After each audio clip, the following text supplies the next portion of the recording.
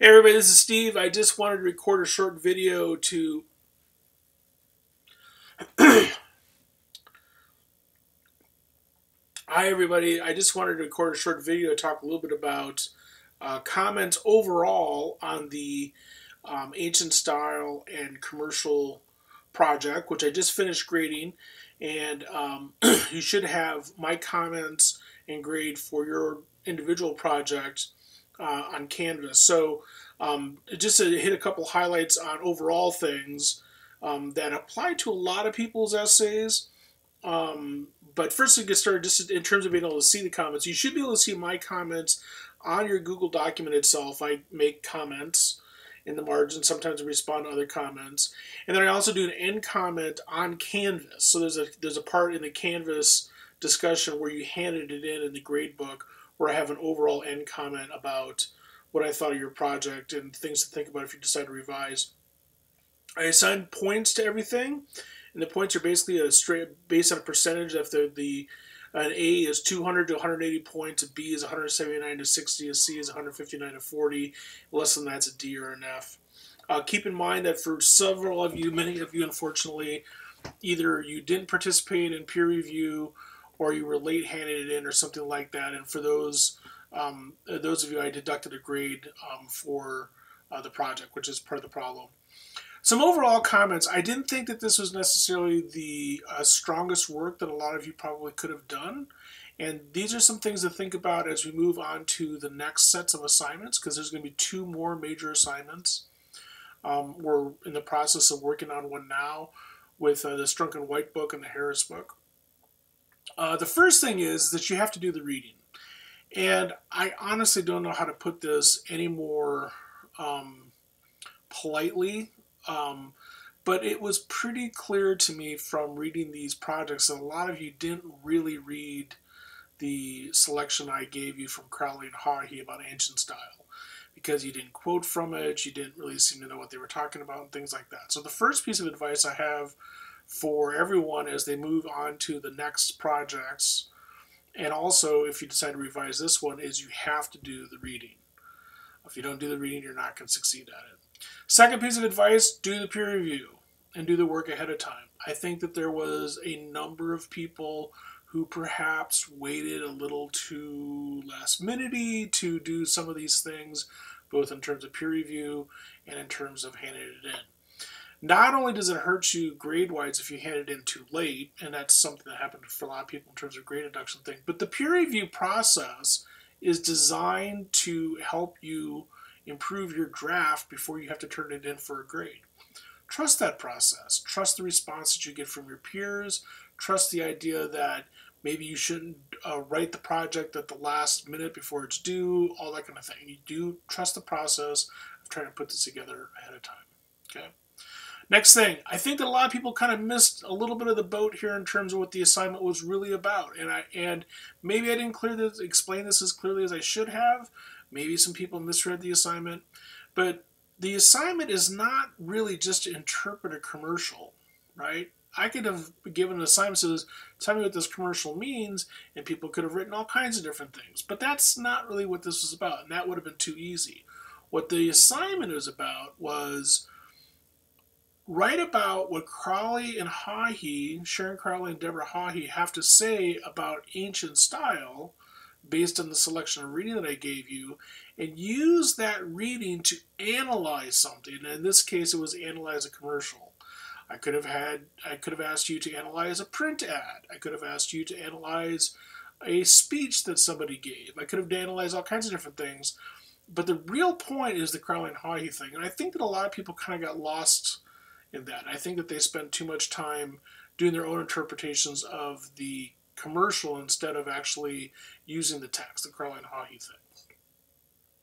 A lot of folks didn't seem to really be writing an essay per se so much as answering a test question. What I mean by that is that a lot of folks had problems with introductions. Introductions are always hard. I always recommend that you write the introduction last. At least what I mean is that you revise everything, and the last thing you should revise before you turn it in is the introduction, because that can sometimes be the hardest place to get started. But a lot of people sort of had sentences like, that just right from the beginning is like, I picked this commercial because, or from the class reading we learned, or whatever, something like that.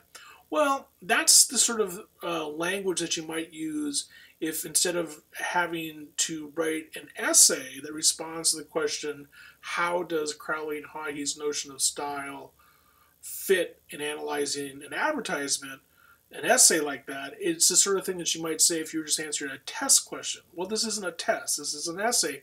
And I guess the easiest way that I always think about this is that imagine somebody who is reading this, who knows nothing about our class and knows nothing about the readings. What kind of information would they need to have in order for this to make sense? They'd probably need to know why you're doing this. They'd probably need to know basically who these Crowley and Hahi people are, and which has to do with introducing sources and first reference and things like that. And they'd certainly need to know what you mean by these different figures and tropes. Now, that was something that was built into the assignment, and I actually copied and pasted that part of the assignment into many of you in the comments that I gave you, because again, I don't have these different figures and tropes committed to memory either. So what you were supposed to do was explain those in your essay using the advertisement as your evidence to sort of an example of what they mean by metaphor or hyperbole or irony or something like that. Okay. Okay, so that's the sort of basic overview of the assignment. Several of you may want to revise this, and you can revise each of the 3 major projects for the term. There are some basic rules for this, and these are kind of outlined in the syllabus as well. Like I said, the only ones that you can revise are the major assignments. So that'd be this one, the next assignment that we're working on, where you're going to be doing an analysis of the style guides we're reading, and the last one that we'll be doing this semester, which has to do with genre. Okay, you'll see what I mean when we get to that one. Those are the only 3 things you can revise. You can't revise any of the homework, as in like the discussion forums or the blog posts or anything like that. You can revise, the grades can go up to whatever, if you started with a C, it can go all the way up to an A, except for whatever grade was docked. So in other words, if you lost a letter grade because you turned something in late or because you didn't participate in peer review, you can't get that part back, which is to say that the highest grade that could become would be a B+. The third thing is, and this is really key, is that we need to meet either face-to-face or via Google Hangouts, or we need to have a phone conference, okay? You cannot just do a revision and then just turn it in and not tell me about it. Say, we have to have some sort of conversation. When we have this conversation, you need to have some kind of plan. In other words, it's not just a question of coming to me and say, well, I'll just change whatever you want me to change so I can get a better grade. No. You tell me. You've worked on your essay. You've seen my comments. You've seen the comments from your peers. What sorts of things would you do differently? What kinds of questions do you have? What kind of changes are you going to make? All that kind of stuff like that. You need to have a plan. Next point, I'm not sure which point I'm on, is you can revise any of the major projects, but only once each. In other words, you can't make a change to this essay, show it to me, and then say, well, is it a better grade now? And then if you don't like my answer, revise it again. Okay, you only get one chance. And the next point about this is that these revisions are due at the end of the semester. So you might want to, like, for example, put this one kind of aside for the time being, because you might want to think about it a little bit more, especially as we get into some of these other projects. And you also want to think about this in terms of revising strategically, which is really my last point. If you're not happy with the grade that you got on this and you just want to revise it just for the sake of revising it, that's not really that useful of a way to spend your time potentially. You want to revise any of these major projects because it's going to make a difference in terms of your grade. And what I mean by that is that if you ended up with, like, say, a B on this assignment, and you end up with a B on the next assignment, and you end up with a B in the third assignment, and your participation grade and blog grades and stuff like that all end up being in the B territory, guess what? You're going to get a B. And so revising this essay just because you think you could do better that might make you, feel better as a writer, but as far as like how to spend your time as a student, I don't know if it's necessarily the best strategy. So hopefully we can talk through some of these different things. If you have questions about any of this, by all means, ask below. Um, and we'll keep moving on. Two last things before I leave you to get back to work. And again, if you have any questions, whatever, ask below. You'll soon be getting grade information from me for the first half of the participation grade for the semester, and also for the first half of the blog post for the semester. So that means by the end of this week, probably by Thursday-ish is my guess, maybe Friday-ish, you'll have a fair amount of grade information to work on in terms of how you're standing in the class right now. And then the last thing is that take this to heart in terms of thinking about the next assignment.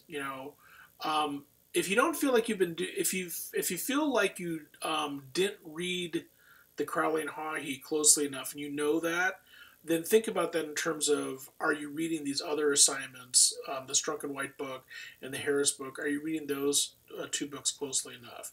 If you felt like you did read Crowley and Haughey closely enough, but I still sort of suggested that maybe you didn't, well, then maybe you may need to sort of reevaluate what you mean by doing a close and careful reading of these texts, because maybe you actually need to do a little bit more with it than you might have thought. I think that's it for now.